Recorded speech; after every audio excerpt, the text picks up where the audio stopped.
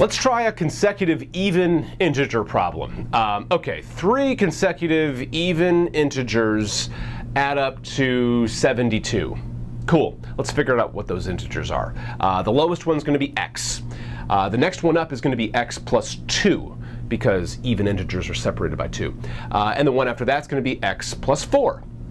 Hey guys, you are our 3 consecutive even integers. Let's add you together. X plus x plus x is 3x. 2 plus 4 is 6. So we have 3x plus 6 equals 72. This is a basic algebra equation now. Let's solve it. We just subtract 6 from both sides, doing some inverse operations. You have 3x equals 66.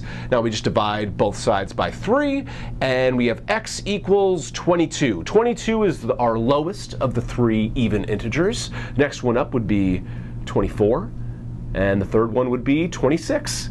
Now, you gotta check it. Does 22 plus 24 plus 26 equal 72? You better believe it does. You did it. That's how we solve these consecutive even integer problems.